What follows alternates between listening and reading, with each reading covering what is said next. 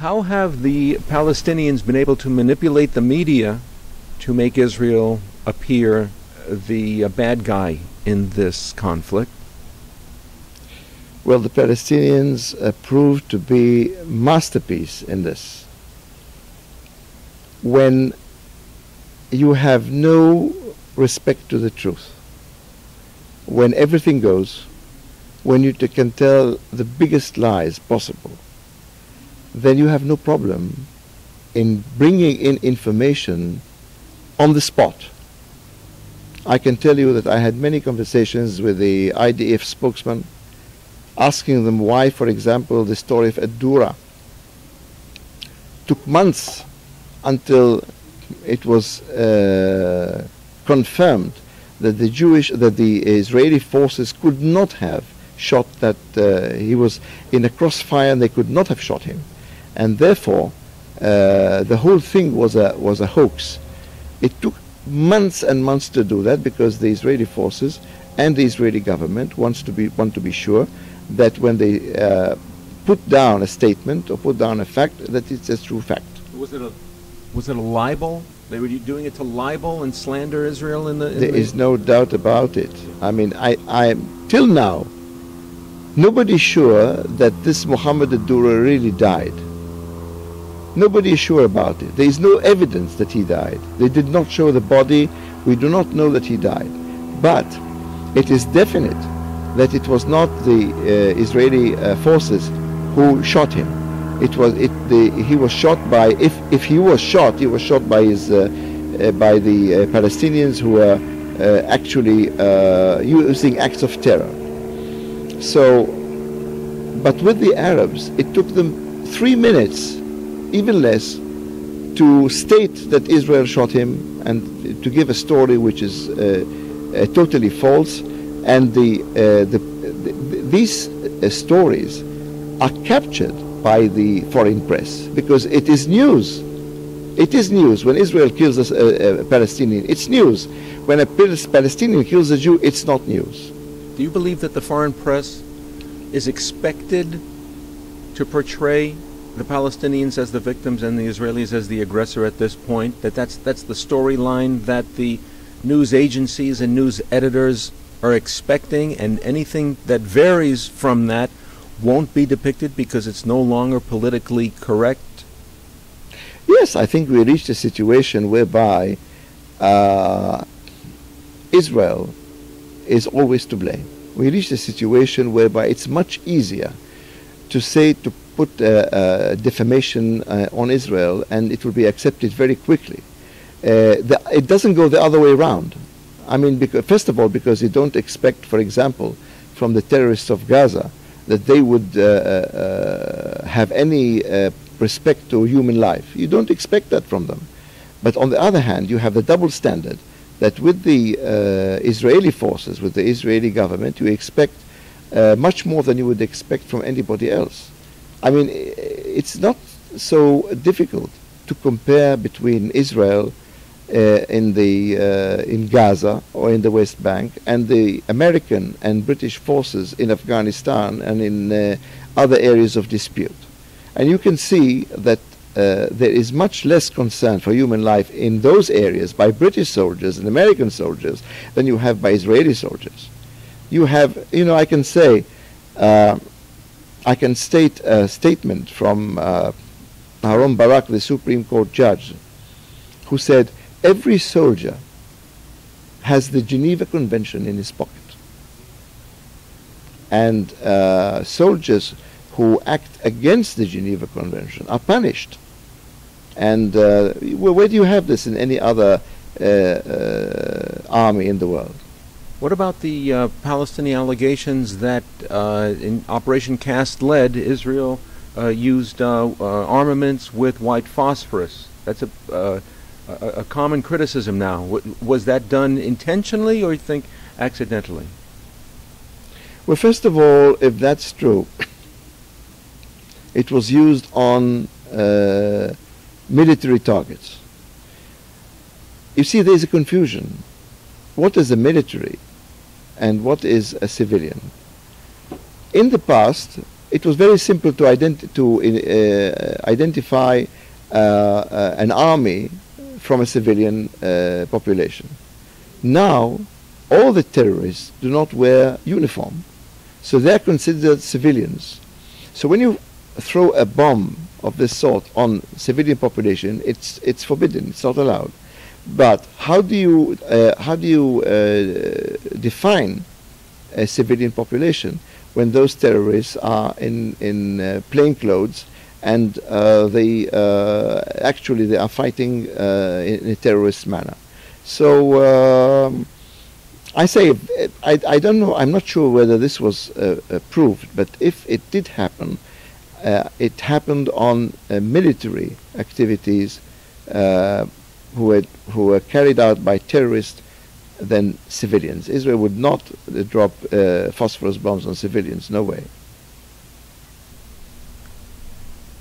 As an academic now, have you been an academic most of your career? Well, for the last 30 years.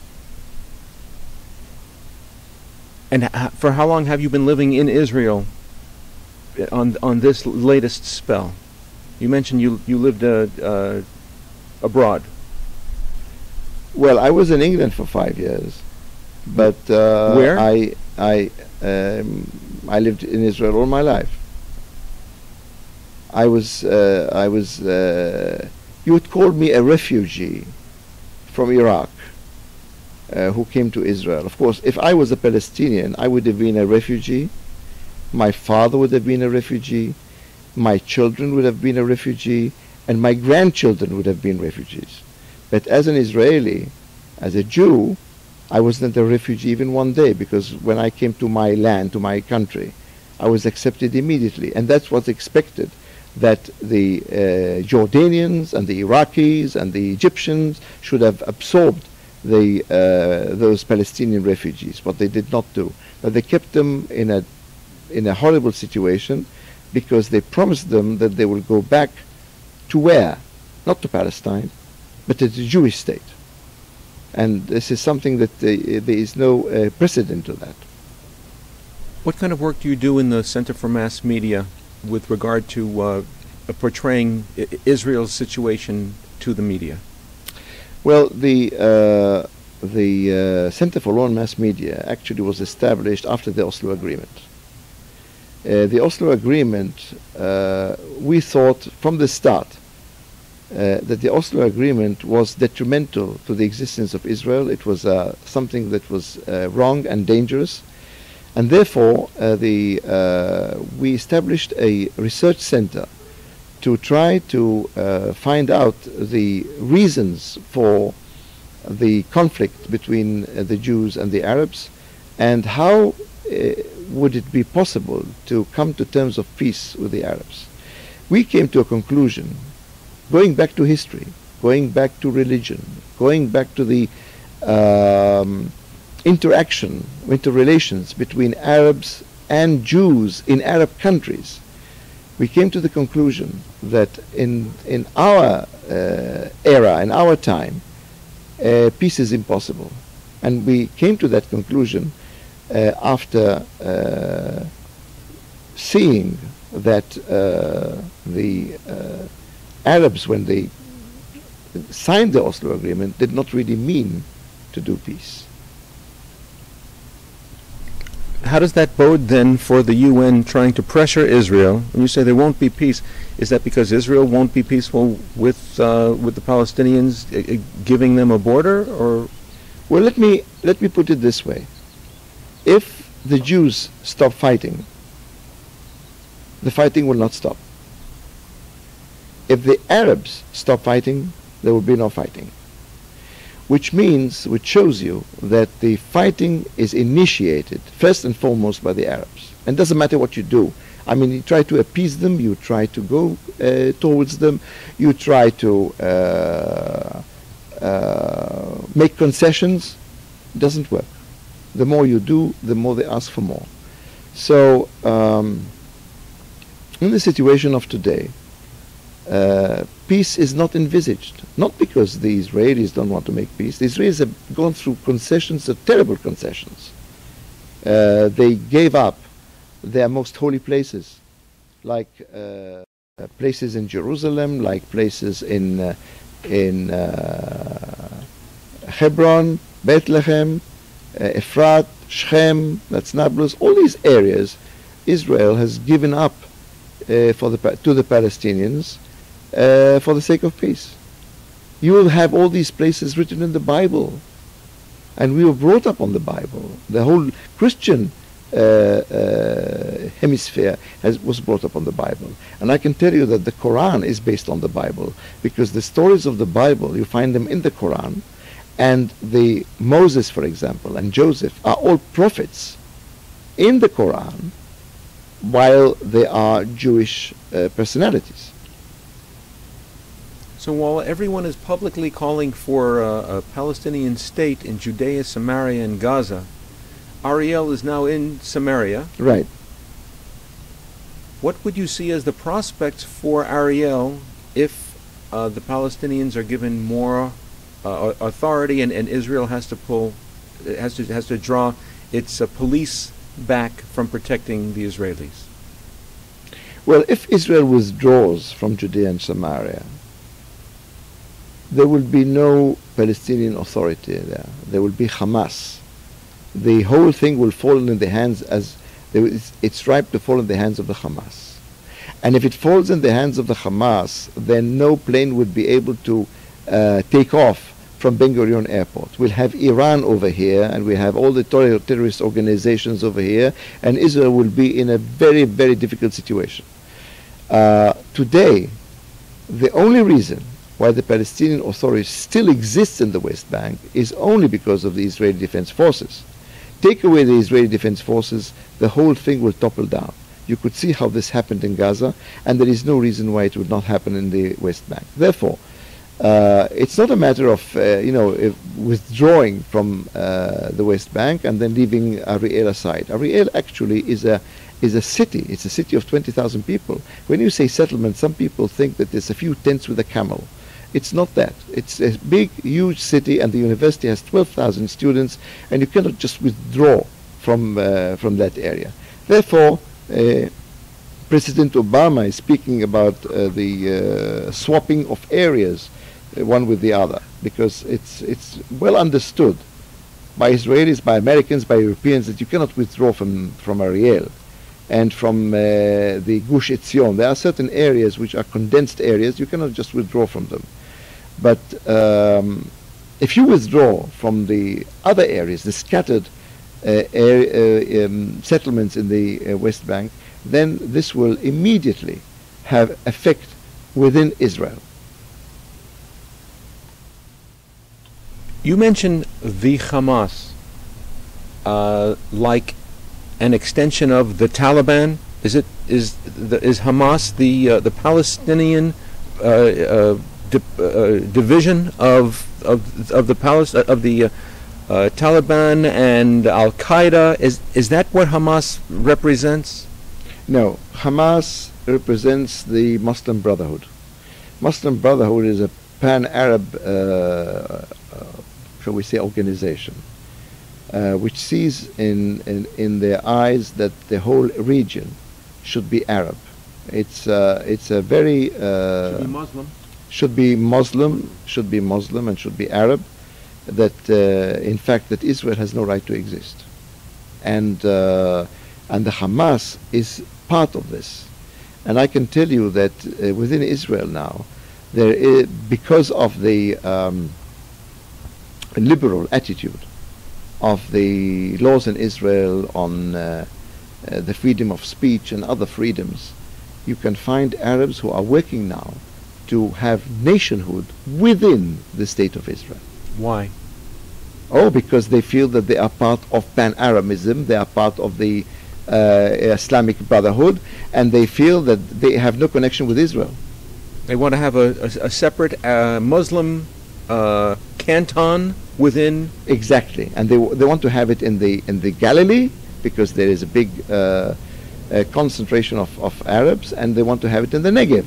And you can see that in the Negev, for example, that the Bedouins, the Arabs, are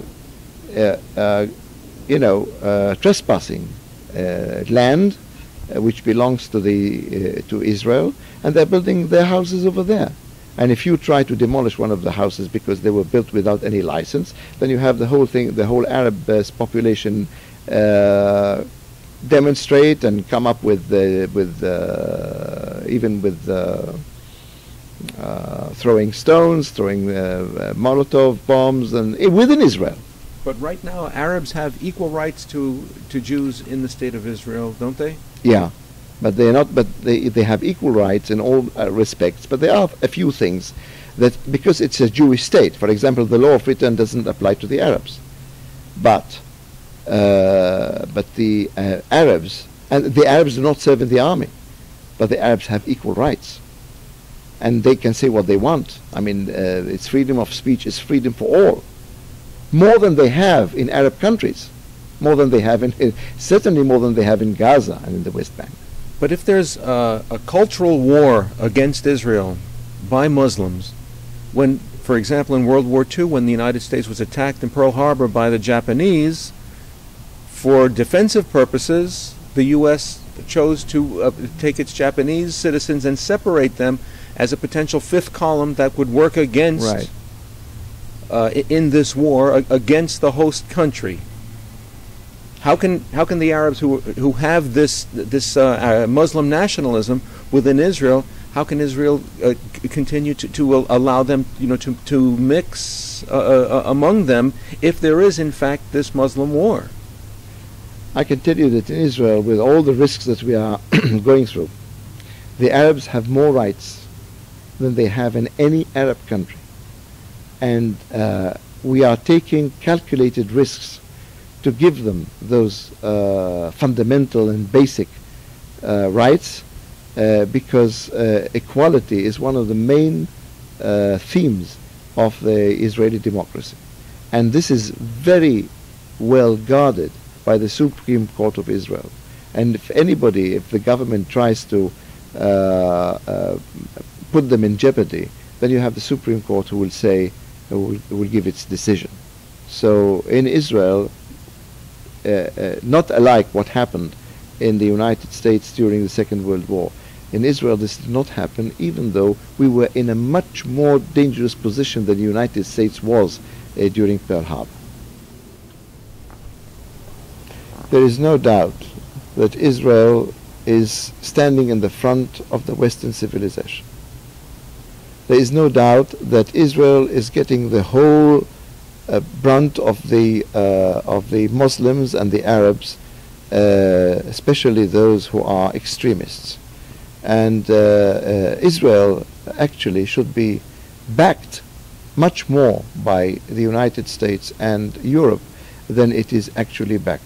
One cannot understand how countries like Norway, like Ireland, back the Palestinians with all these horrible lack of rights in those areas, against women, against homosexuals, against their own people.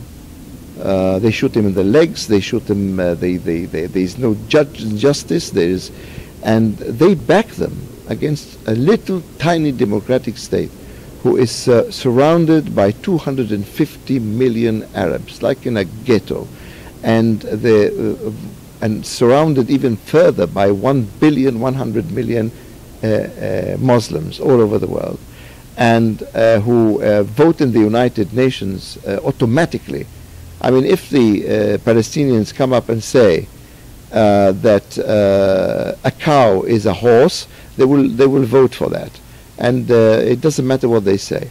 So in a situation like this, I wonder why the Western world, the educated world, the democratic world, does not back Israel much more than it does. And you can see this now in the United Nations with having voting for Palestine. I mean, after all, Palestine is a terrorist entity, even today. I don't see any democracy there. I don't see any rights, any liberal rights. There is racism. You can imagine that the Palestinians say, we won't have any Jew living in the West Bank if we form a Palestinian state. And why is that? Why a Jew cannot live among Palestinians? I mean, they say that the Jews are racist. How come they say that? They are even worse than the Germans during the Nazi era. And so, what does tolerating an Islamist state of Palestine, how would that bode for the global jihad and the Western civilization resistance to this jihadist movement? Well, the jihadist movement is an extreme movement who wants to annihilate the Jewish state, first and foremost, and it wants to topple down the regimes, the Christian regimes in Europe, and Europe is still dormant. It hasn't really waken up enough. The British are feeling this now very well. The Germans felt that before, and you have this awakening also in Holland. You can imagine that the situation has changed tremendously in the last 5 years, or say 3 years. Before there was Europe was for equality with the Muslims and feeling that they could absorb them within themselves. But now they came to the conclusion that this is impossible, and they are starting to awaken now. And how about the jihadist threat in the United States? Does that concern you too? It does. It does very much, because what happens in the United States affects Israel very much. And until September 11th, the United States did not really grasp the danger of the Islamist extremists against Israel. Things changed since September 11th. And why is that? Because the danger came to the doors of the United States. The United States is the greatest democratic state in the world. And all democracies actually live by the democracy of the United States. And we want to see America strong. I think that what's happening in the Middle East would not have happened if America had a stronger government with its feet on the ground. And I feel that unfortunately the danger that is happening in democratic countries is not well absorbed, not well seen by the American administration at this stage. And so as we're approaching the next election, the new presidential election cycle, how would you advise Westerners to perceive the global stability? Well, I think that it all stems from the United States. And I would say that the democratic countries in Europe and Australia, New Zealand, Canada, all these are under the umbrella, the American umbrella. And therefore, those elections, I don't want to go into internal elections of the United States. It's not my job, and I don't want to do that. But on the whole, I hope that the administration in the United States will be stronger and influence those countries like Turkey, like Iran, in a much stronger manner, that stability is what America wants, and to make stability is to end the conflict between religions, between nations. The whole thing in Turkey, for example, is unacceptable and ununderstandable. After all, Turkey and Israel were very good friends, and the only reason for the attacks of Erdogan, the Prime Minister of Turkey, is to lead the Arab world or the Islamic world in the area. So you see, to lead the Islamic world in the area is to attack Israel. You can see the psychology of the whole matter. What can the public do to support the Ariel Center's Mass Media and Law Center? Well, first of all, we are looking for understanding. We are looking for mainly for financial aid. We need that very badly, because donations. Donations, yes. We cannot actually survive and act without making a lot of to disseminate information and to bring them to the knowledge of the public. This really is very costly because you've got to publish papers, you've got to publish books, you've got to go on the media. This is very you need funding for that. And because we are not a commercial institute, so we have to depend very much on outside funding. And this is one of the reasons I'm visiting the West Coast, because we have very good friends over here. And I hope that we'll manage to have this funding. If there's anyone who thinks that he could contribute, I'll be very happy about that. Are you setting up symposia to bring in liberal journalists and liberal news editors and the mainstream media, both Israeli and foreign press, to your university setting? Yes, we're going to have a conference in late December, and the conference will be on the two-state solution and also on the minorities in Israel and their effect as citizens in Israel.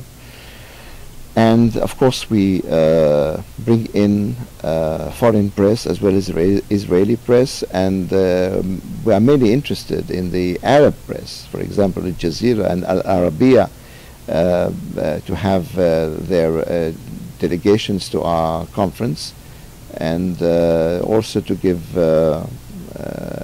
coverage of what we are saying and what we are doing. After all, we're not doing anything secret.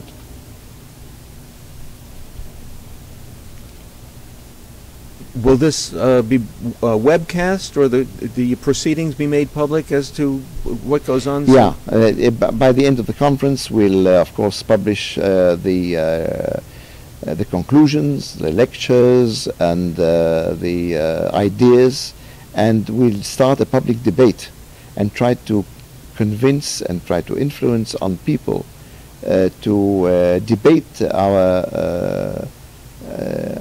our conclusions and to find out the right way. After all, what we are trying to do is to find the right way that Israel could live among nations, and particularly among the Arabs. So this is one of the reasons of the conference. Summary for the academics in Great Britain who would urge boycotting Israeli academic, what would you say to these, not just Britain, but international academicians who think they can affect change? Well, you see, boycott does not help academic learning, and it's totally wrong. You can't put politics into research. Research is looking for the truth, and politics is the opposite. So you cannot have one mixed with the other. The trouble is that, for example, in Britain, some universities started the boycott against Israeli cultural institutions and academic institutions, and also universities.